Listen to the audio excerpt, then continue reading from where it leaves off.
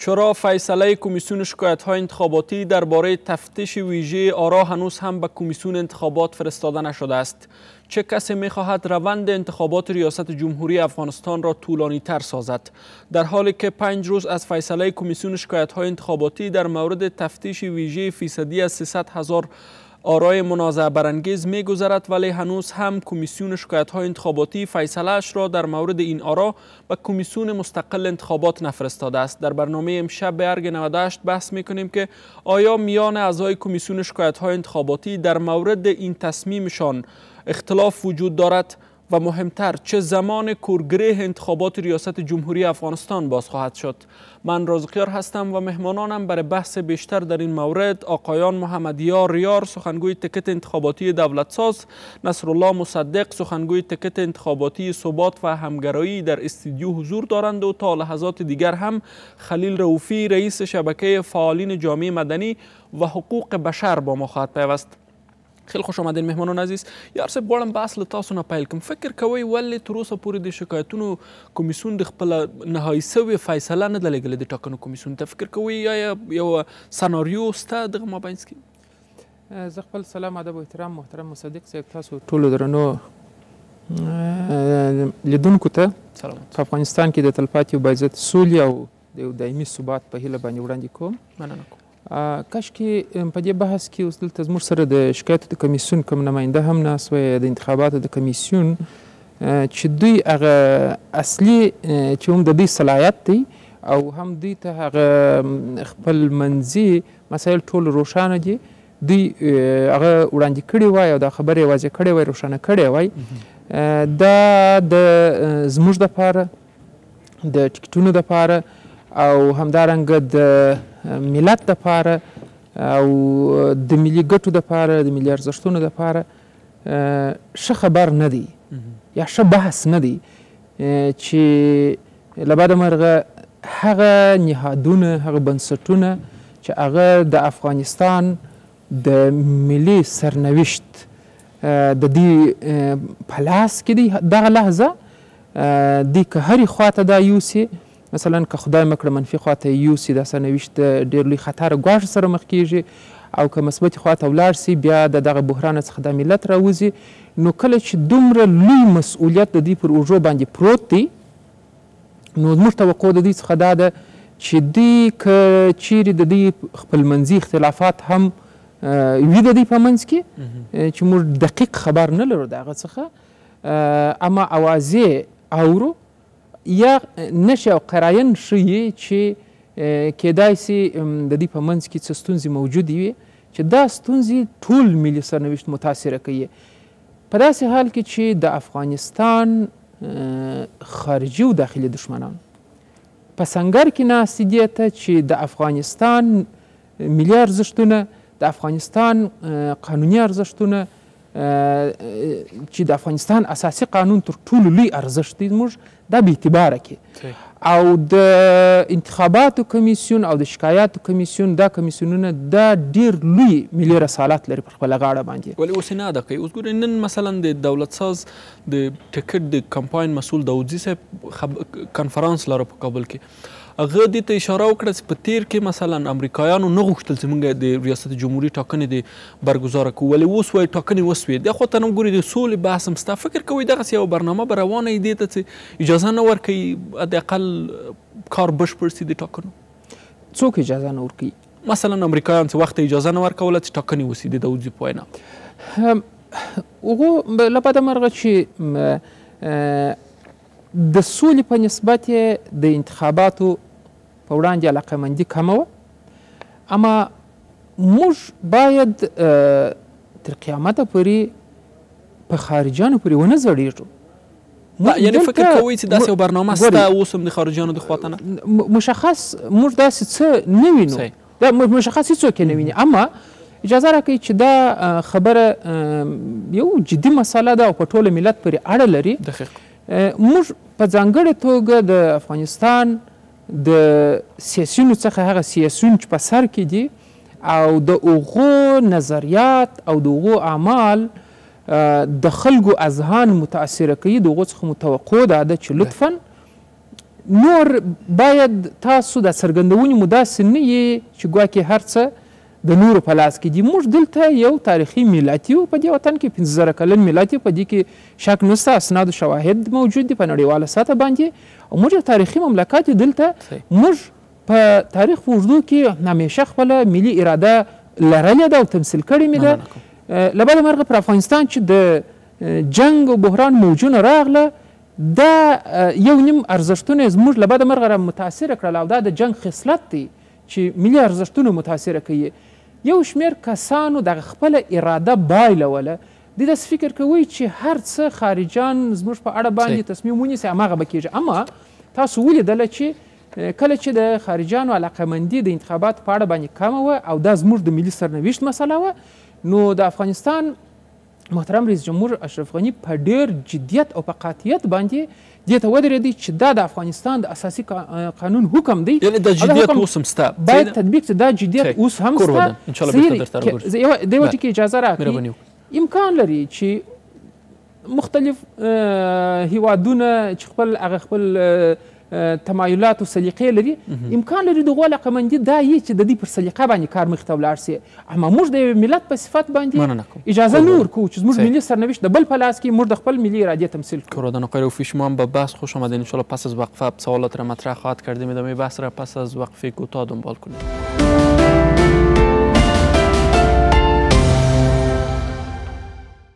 با ادامه برنامه خوش آمدین. آقای مصدق، واکنش تکت شما چی است در پیوند به نفرستادن فیصله کمیسیون شکایات به کمیسیون مستقل انتخابات؟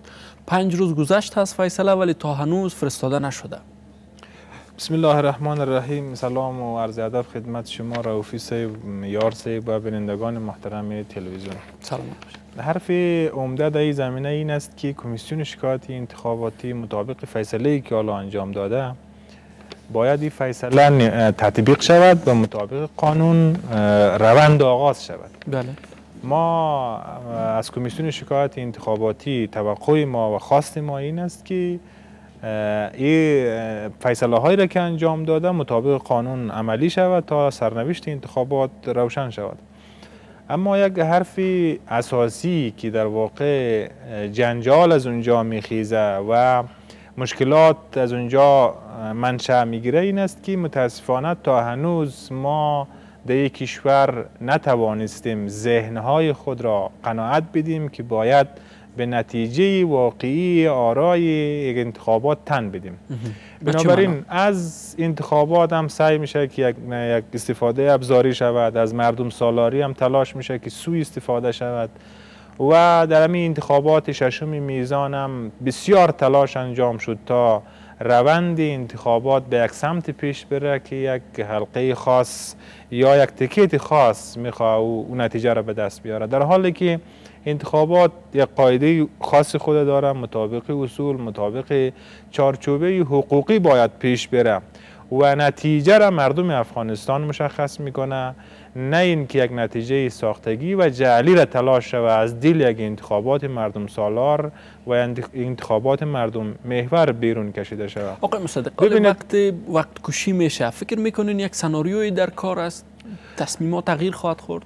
ما بیشتر نگران این هستیم که آبرو و عزت و حیثیتی که انتخابات داشت و سالهای سال مردم افغانستان تلاش میکرد تا یک فرصت فراهم شود تا از مسیر انتخابات قدرت در افغانستان چرخش پیدا بکنه، به گردش در بیاد، دست به دست شود و دموکراسی و مردم سالاری در میان مردم افغانستان نهاده نشود. ولی فعلا یک ذهنیتی آمده یک بنبست را ایجاد کرده و او ذهنیت تلاش میکنه تا به هر شیوه ممکن، به هر راه ممکن است، با استفاده از هر ابزار و شیوه ممکن تلاش میکند تا یک نتیجه دلخواه، یک نتیجه که مورد سلیقه و میل او جناح است از دل انتخابات بیرون بکشد. خود این موضوع بنبست ایجاد میکند و مانع تطبیق قانون میشه و باعث میشه که انتخابات از مسیر اصلیش بیرون شود و مسیر قانونی و مسیر اصولیش پیش نروه. در مورد 300,000 رای جنجالی ما چرا در مورد بقیه آرا جنجال نداریم؟ این آرا شناسایی شده و قانون اینا رو مشخص کرده. یک چیزی را یک بار واضح بسازین. شما گفتین خب تلاش بر از این میشه که حداقل به نفع یک کس کار شود در کمیسیون ها. در کمیسیون شکایات هم این کار میشه و حال وقت کشی که میشه به همین هدف است. در کمیسیون انتخابات ما تا هنوز شاهد نقص صریح و آشکار قانون نبودیم. هرچند فیصله های ولایتی کمیسیون و فیصله اخیری که کمیسیون انجام داد با مشکلاتی همراه بود، کمی کاستی های او دیده میشد. کمیسیون شکایات انتخابات بسیار مسیرش روشن و شفاف بود، می توانست قانون را باز بکنم، ماده 19 قانون انتخابات را بخواند، در مورد 298 محلی که هیچ گونه معلومات بایومتریکی ندارد تصمیم روشن می گرفت، این آرا را باطل می کرد، از دور خارج کار میکنه. درست؟ ما نمیتونیم قضاوت بکنیم. کمیسیون در این زمینه تا هنوز توضیح نداده که بر اساس چی 298 محل به تفتیش ویژه رفتم. من یک جمله را باید تکمیل بکنم. اگر ما به قاعده دموکراسی و مردم سالاری پایبند می بودیم، انتخابات توسط کمیسیون انتخابات از مسیر اصلیش خارج نمیشد. در مورد 300,000 رای جنجالی که در ملک مشخص کرده، قانون مشخص کرده باطل، بسیار به آسانی اینا میتونه تصمیم بگیره. حالا به این در و دیوار میزنه، به این طرف میزنه تا این نتیجه به قسم عیار شود که در واقع یک تیم خاصی در این زمینه نتیجه دلخواه خودش به دست بیاره و پروای تطبیق قانون و اصول و چارچوبه حقوقی مشخصی که انتخابات داره پروایی را نداره. به همین دلیل است که ما هر گامی را که برمیداریم این گام وضعیت را بهتر نمیکنه بلکه بدتر میشه. کمیسیون شکایات انتخاباتی هنوز هم فرصت داره، میتواند که انتخابات به مسیر اصلیش هدایت بکنه تا نتیجه واقعی انتخابات مشخص شود. یافته‌های شما چه است؟ چرا وقت کشی میشه حداقل تنها در فرستادن فیصله کمیسیون شکایات به کمیسیون انتخابات؟ درود بر شما، درود بر صادق و یار صاحب گرامی و درود بر بینندگان عزیز که برنامه را تماشا دارند. سلام. بس انتخابات بدبختانه که از بس تکنیکی بیرون شده و رفته به طرف یک بس سیاسی. فاصله بین کمیسیون انتخابات و کمیسیون شکایات در حدود 10 دقیقه است و فاصله الکترونیکیش هم چندین ثانیه است که نمیتونن رسما همه فیصله های خود را ایمیل کنن یا بفرستن. ولی فاصله عملکرد تکنیکی و قانونیشان بسیار زیاد است. که هم بدبختانه کمیسیون انتخابات یک بنبست کلان را ایجاد کرد و خلاف قانون بسیار کارها را انجام داد که در بخش‌های مختلف چی از لیست رای دهنده که اینا شروع کردن و مراکز محلا شروع کردن تا که انتخابات را به یک چالش بسیار کلان مواجه کرد. همین رقم متاسفانه کمیسیون شکایات انتخاباتی هم حال میخواهد که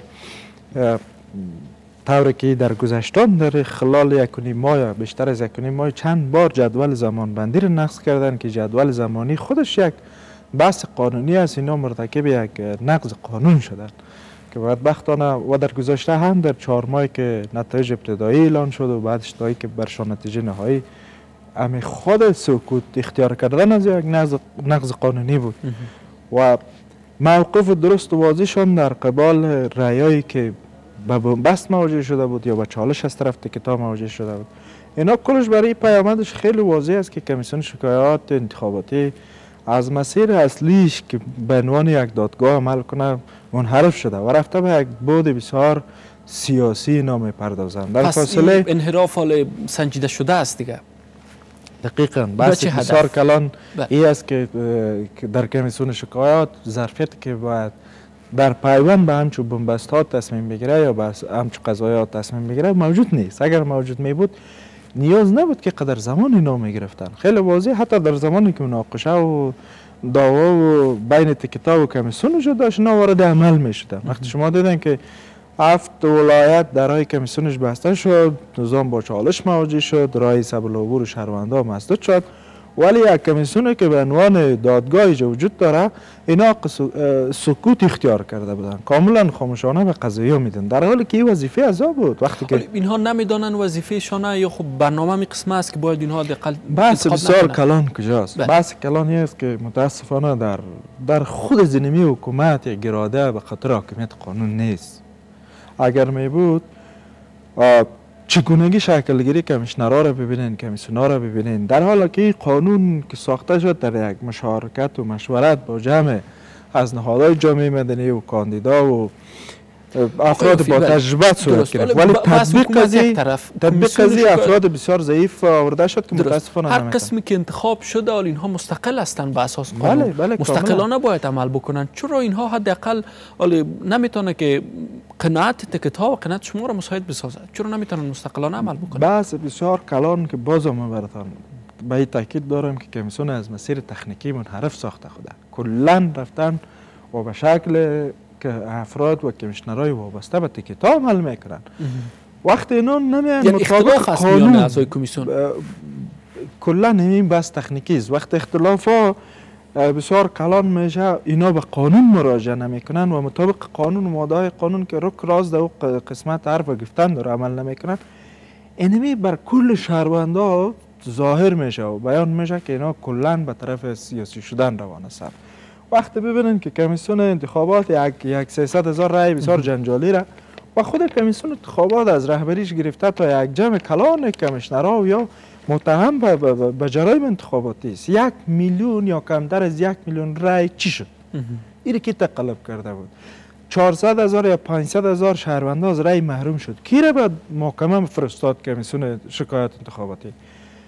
و اوجا هم تو کار یک کار سیاسی و برخورد سیاسی با این قضیه صورت گرفت. وقت با کمیسیون شکایات آمد، نهادهای ناظر انتخاباتی و خصوصا شبکه که یک شبکه به خاطر سلامت انتخابات ایجاد شد در یک فضای بحرانی، ما توقع داشتیم که کمیسیون همون سلامت و اعتبار از بین رفته شهروندا رو دوباره برگردانه که متاسفانه یا محاسبه به کلان برش رسان و 3-4 روز که میگذره یا 5 روز هنوز اینا نتونستن که در یک نشست مشترک باید هم یافته‌های خود را کمیسیون انتخابات را دعوت میکردن، یک نشست مشترک در حضور رسانه ها همون لحظه که یافته‌های خود را میخواست با رسانه شریک کردن رسما به کمیسیون انتخابات شریک میکردن و مکانیزم به خاطر تطبیق از فیصله ها ایجاد میشد که بدبختانه تا هنوز کمیسیون انتخابات ادعا داره که بر ما فیصله ها شریک نشده، در حال که اونها هم میتونن که فیصله ها را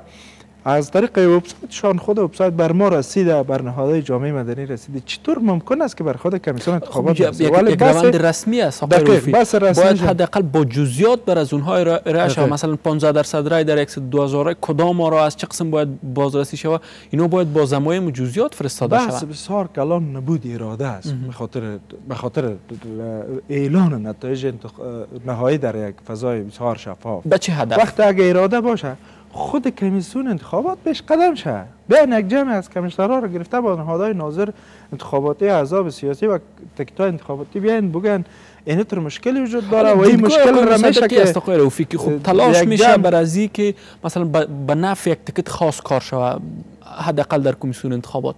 دیدگاه شما چی است؟ فکر میکنین چرا باید این چنین بازی های صورت بگیره؟ متاسفانه که از اول کمیسیون ها در یک فضای مهندسی شده شکل گرفت و از طرف کی مهندسی شده؟ که ریاست جمهوری قطعا در تعیین کمیشنرها سهم کلان داشت. کل تمام تکت‌ها داشته سهم. من خودم در دالنشایش بودم در روز انتخاباتی که بر کمیشنرها دایر شد، ما در روز در دالنشایش بودم در برگزاری درک و نمایندگی از نهادهای جامعه مدنی افغانستان. ما امروز دیدیم که اول خود کشاندن اینمی انتخاب کمیشنرها را در یک پروسه سیاسی خودش قطعا سوال برانگیز و مهندسی است. بس دوم آوردن افراد کم تجربه و یعنی نداشتن تجربه و دانش انتخاباتی در کمیسیون‌های کلا مهندسی را نشان می‌دهد. درست، ادامه بحث را پس از وقفه کوتاه دنبال کنید.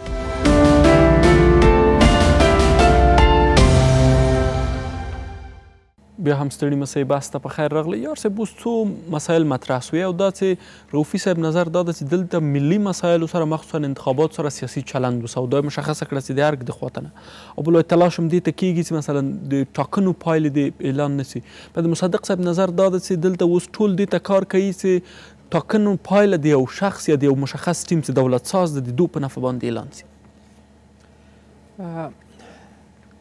ولا سړی کله کله بعضې څرګندونو بعضې نظریاتو ته سړی تعجب کوي. هغه څه چې د یو ټکټ په ذهن کې وجود لري دی فکر کوي چې هر څوک همدغسې زما غوندې ذهنیت لري او هر ټکټ زما غوندې غواړي چې د ملت و د مملکت و د ملي پروسه بحران ته یوسي خبره ډېره واضح ده خبره روښانه ده هغه څه چې باید حقایق وي چې مثلا زموږ په اړه باندې دوی مطرح کوي هغه اصلا دوی د خپل ذهنیت نمایش وړاندې کوي خلکو ته چې یعنې کوم اتهام چې پر موږ واردوي هغه اصلا کې دوی معتاد دي په هماغه ذهنیت باندې ګورې د انتخاباتو کمیسیون موږ د افغانستان د اساسي قانون پر بنسټ باندې همیشه دا خبره کوله چې موږ د انتخاباتو د کمیسیون قانوني صلاحیتونو ته احترام لرو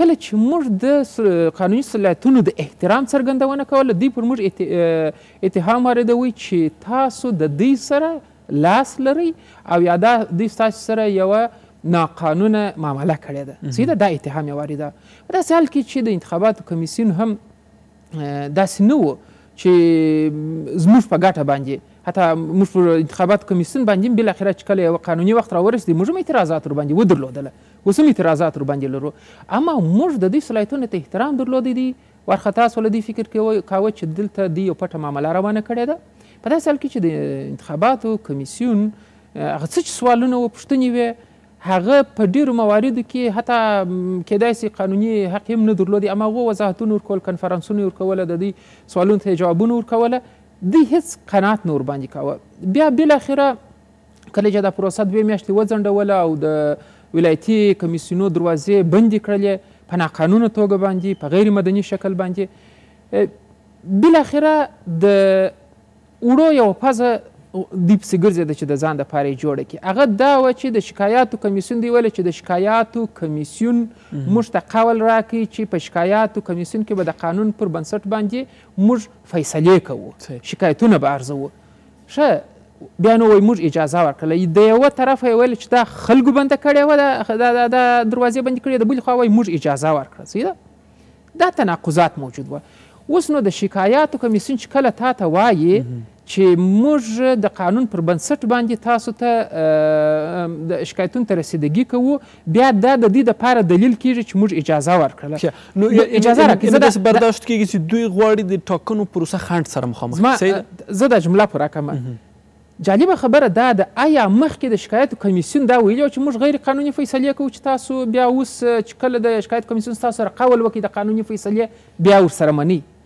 نو خو پخوا هم دی د قانون پر بنسټ باندې روان و نه وایي چې موږ غیر قانوني د کمیسیون د انتخاباتو وایي چې موږ د قانون په اساس مخکې ځو د دوه منظور بیا مشخصه ده مثلا د 102 رایو په اړه دوی یوه ماده وړاندې کوي چې باید باطلې سي دا نور 113 د 100 څونه د دې په اړه یو بله ماده وړاندې کوي وایي دا باید باطلې سي ځکه مخکې د وخت و بعد د وخت دا خبرې به مطرح کوي دو سره شاید د شکایتو کمیسیون دغسې واده کړي نه هغه واده خو یې نه درته کړی چې ستاسې ذوق به موږ په نظر کې نیسو قانون دغه برداشت تاسې لرئ دغسې یو کار به موږ درته کوو که نه داسې خو ورته وي نه دا بالاخره دوی مجبوره وه نو تر څه وخته یې د دروازې ځکه نتیجه یې په لاس نه راوړله ما درته ویل چې د وړو یو پزه یې ځان دپاره جوړوله موږ تر ډېرې اندازې پورې د نهایت زیات تحمل او زغم څخه کار واخیستی بیا کله چې خبره ولاړله د شکایاتو کمیسیون ته د شکایاتو کمیسیون ته شکایات چې مثلا د دوی تر نیمې زیات رد سوله د دې معنا دا وه چې هغه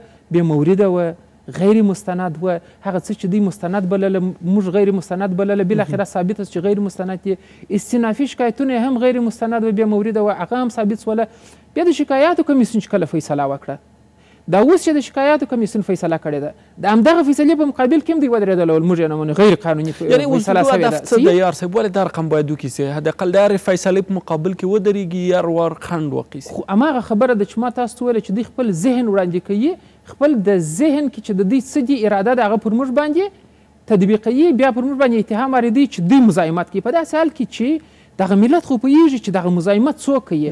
د انتخابات کمیسیون نه مني، د شکایات کمیسیون نه مني، چې د شکایت پر کمیسیون تا خپله تکیه وکړه هلته ولاړل. نن چې د شکایاتو کمیسیون فیصله کوي هغه هم وایي چې دا غیر قانوني فیصله سوې ده. یو بله خبره دا ده دغه 300,000 رایې چې دي چې اوس دوی 400,000 ته خبر رسولې ده، کیدای شي همداسې مخې ته پسې ولاړ سي او دوی کوشش کوي چې دغه د ملت رایې بې اعتباره کړي، د پروسه بې اعتباره کړي، ځکه چې په ډیموکراتیکه پروسه کې ګوره یو شخص په رواني لحاظ د ټولنپوهنې له مخې یو شخص یا یوه ډله چې همیشه یې خپلې ګټې په بحران کې لیدلي، آیا د هغو دپاره د خلکو اراده مهمه ده؟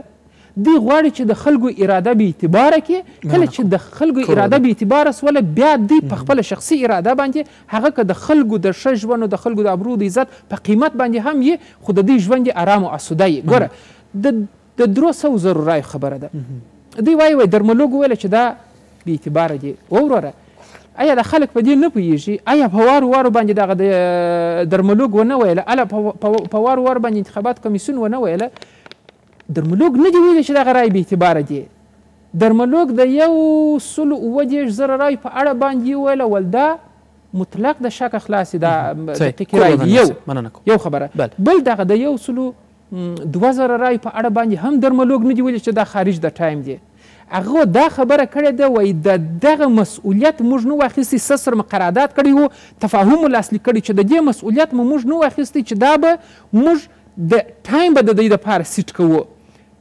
په داخل د ټایم کې د قانوني وخت په داخل کې دا رایه لوېدلې ده، اما هغه زماني بې نظمي چې وه هغه دوی هم منلې وه مخکې له انتخاباتو، موږ هم منلې وه، درملوګ هم منلې وه. یعنې درملوګ دا نه وایي چې دا 300,000 رایې دا بې اعتباره دي.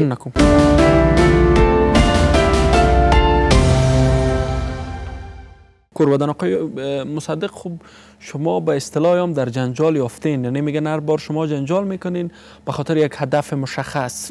واقعا همین گونه است و حتی گفتن که پروسه های ملی مثل انتخابات را هم به خاطر منافعتون به چالش میکشین. دیدگاه آقای یار قسمت. هدف ما مشخص است. هدف ما تحکیم و توسعه دموکراسی در میان مردم افغانستان و رسیدن از این مسیر به یک ثبات سیاسی است. ولی خب تشریح کردن آقای یار از شروع شما مشکل ایجاد کردین به پروسه روند مردم سالاری و دموکراسی انتخابات. ما کمیسیون را رد نمی‌کنیم. کمیسیون انتخابات هم اولم پذیرفته بودیم، حالا میپذیریم. یک کمیسیون قانونی، یک کمیسیون قانونی را میپذیریم و کار کمیسیون را هم کار بر مبنای قانون میپذیریم.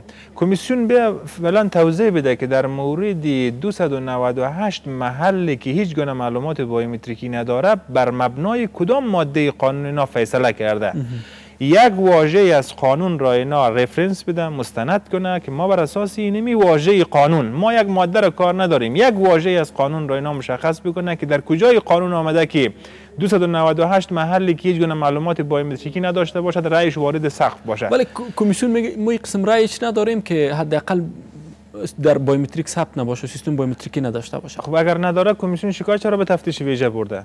ما چرا بقیه را نمیگیم؟ خب بینا آمده کمیسیون شکایات آمده یک راه بین البینی را انتخاب کرده به خاطر اینکه خب قناعت شما را حاصل کنه. اگر باز میرین بند میکنین، مثل که 8 ولایت را شمارشش بند کرده. چند موضوع بسیار روشن و شفاف و یکی نمی 298 محل که 2423 محل بود. در همین 2423 محل اگر ثبات استاد نمیشد، تیم ثبات همگرایی مقاومت نمیکرد، با مردم در میان نمیگذاشت، رسانه ها را خبر نمیکرد، اینا 2423 محل مکمل وارد سقف میکرد. ولی ما آمدیم استادگی کردیم، گفتیم که در قانون نیامده که آرای غیر بایومتریک باید اعتبار داده شود. قانون بسیار واضح و روشن است، گفته تمام مراحل انتخابات باید بایومتریک باشد.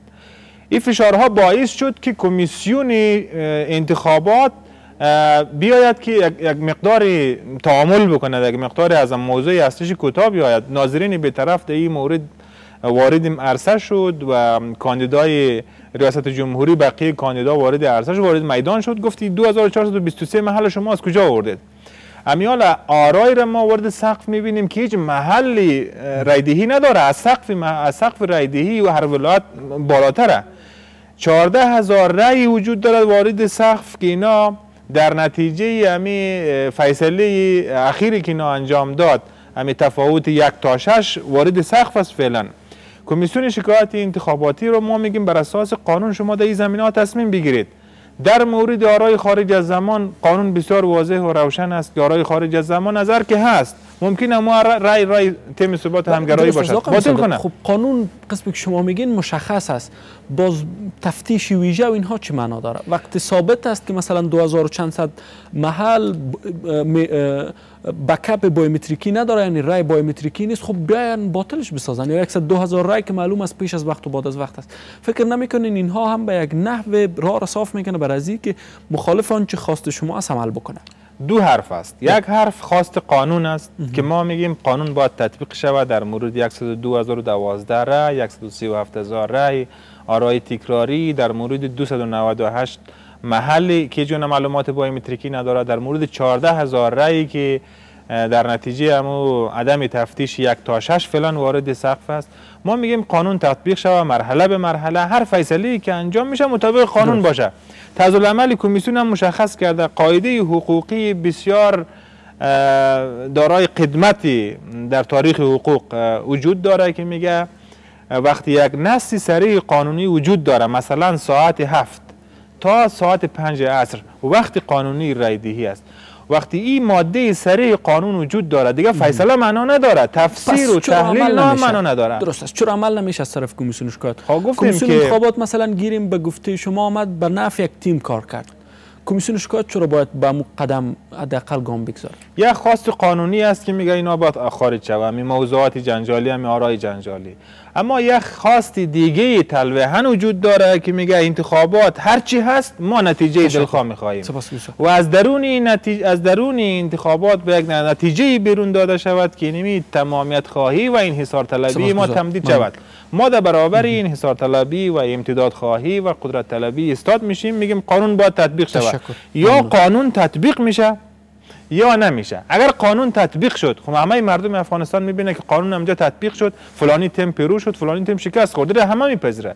یک موضوع دیگه بی‌نظمی زمانی مطرح میشه. بی‌نظمی زمانی را ما میپذیریم، ممکنه در بعضی از محلات بسیار به صورت محدود و نادر بعضی دستگاه ها هیچ کار نکرده باشد، بعضی دیوایس ها اصلا هم سیستم زمانش خراب بوده باشد، ما اینا رو میپذیریم. ولی یک کتله مهمی از رای که 102,012 رای است چگونه ممکن است که در یک بی‌نظمی زمانی وارد سیستم شده باشد؟ معلوم دارد از بخشی از یک تقلب گسترده و سازمان یافته است که شناسایی شده. در جهان شما ببینین وقتی انتخابات میشه در یک چارچوکات حقوقی و قانونی است، یعنی تعریف شده اوجا کل چیز. خب در افغانستان هم درست علی به همین معیار حرکت کردن، ولی وقتی واقعا جای عمل میرسه باز مسائل سیاسی پیشکش میشه، تصمیمات سیاسی گرفته میشه، بیشتر قانون و حقوق حداقل کنار زده میشه. چرا باید این قسم شود؟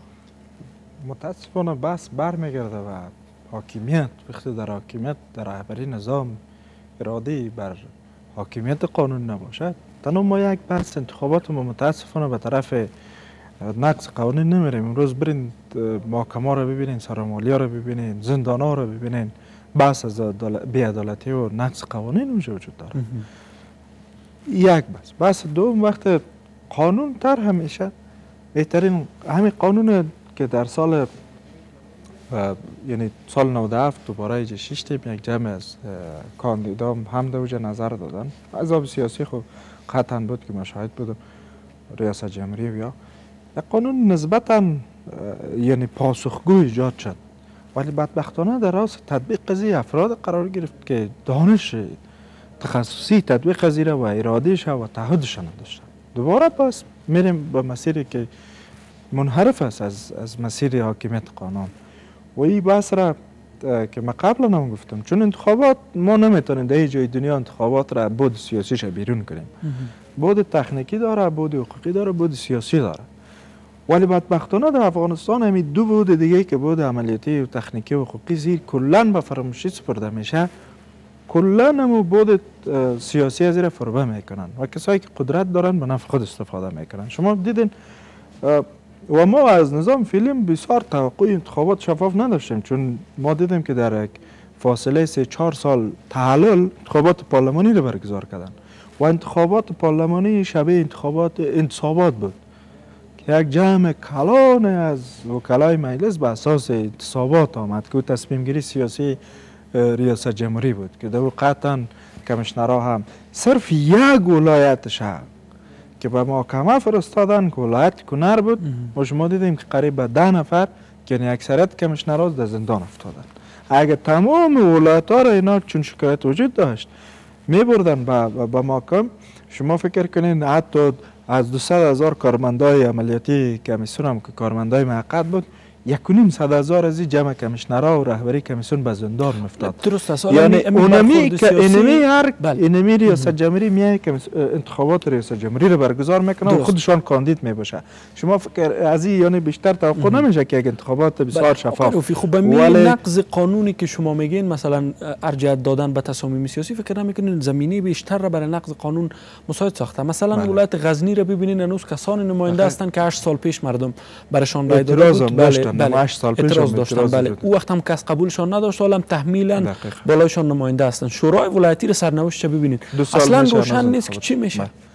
ما گفتم که یک تری یا یک عرابی از این نظام نمیلنگه. هر 4 عرابی از این به طرف بحران و فساد و یعنی منحرف شدن از حاکمیت قانون میلنگه. شما ببینید یک فردی که هیچ زبان ملی و هویتش مشخص نیست در این کشور در کابینه ششته، یک فرد که با پشتاری از فساد گیر میه بازم امتیاز برش داده میشه، یک فرد دیگه که بس بسیار کلان خطرناکه که ما روز با همکارای خود داشتم از هرات آمده بودن. در گمرک هرات سال قبل 3 میلیارد افغانی عاید شده، امسال 12 میلیارد افغانی در یعنی کاهش داشتن، دزدی شدن. یعنی دزدی های عجیب غریب وجود داره. نه تنها که در بحث انتخابات از بدبختانه مردم افغانستان به خی از پای انداختن و منشأ خوب کلش در در رهبری نظام است. بیرون از رهبری نیست. بحث که پیشتر هم نیمبند ماند. شما ببینید روز که انتخابات برگزار شد 26 نفر رای گرفت. در بین از آدمای با دانش و با تجربه وجود داشت که این بازی صلاحیت رئیس جمهور بود که مطابق فرمان یا تقسیم بندی میکرد که چی کسی رئیس دارالانشای کمیسیون انتخابات باشه، چی دارالانشای کمیسیون شکایات انتخاباتی باشه و چی کسا کمیشنرای کمیسیون شکایات باشه و چی کسا کمیشنرای کمیسیون انتخابات باشه. دینیم 26 نفر هم کلا یک برخورد سیاسی صورت گرفت و یک جمع که دانش توانایی داشتن اونا رو نگذاشتن. یار صاحب اوس واقعا د ټاکنو پروسه تاسو په ټوله نړۍ کې ګورئ دوه بوده لري. اوس یو بل بودم د روفي صاحب د خواته نه ورسره ضیافه یو تخنیکي ده بل خو حقوقي ده اوس وای سیاسي بودم لري. ولی باید دغه یو پروسې سره حداقل سیاسي برخورد وسی، ولی باید حداقل حقوقي برخې او تخنیکي برخې دونه د سوال لاندې لاړ شي چې نور نه خلک پې باندې باور وکړي او نه نور څوک دا جرأت وکړي چې ځان یا کاندید کړي یا حداقل لاړ شي رایه ورکړي یو چاته. ګورې په نوره نړۍ کې چې دی په نوره نړۍ کې سیاسیون له جنګ ډوډۍ نه خوري. په نوره نړۍ کې سیاسیون په ډیموکراسي کې په یو قانونمند زمینه کې خپل ابرو عزت و پرمختګ و د شخصیت بروز و خپل د سیاسي بریا و یا سیاسي هدف ته د رسیدو لاره هغه قانونیت بولي. اما په افغانستان کې له بده مرغه چې اکثریت ټکټونه تاسو وګورئ اعضاو یې یعنی چې د جنګ ډوډۍ خوړلې ده، بحران یې په خپله ګټه و. یعنی کله چې دلته ډیموکراتیکه پروسه د چا په ګټه نه یو دام طبیعي ده له بده مرغه چې پر موږ باندې دا جنګ راغی او دا خلک په جنګ کې ولوبېدله. اوس دی عادت اخیستی دی. مننه کوم یار صاحب وروسته د دمې به تاسو بحث تکمیل کوو. د خپرونې پاتې برخه هم وروسته له لنډې دم.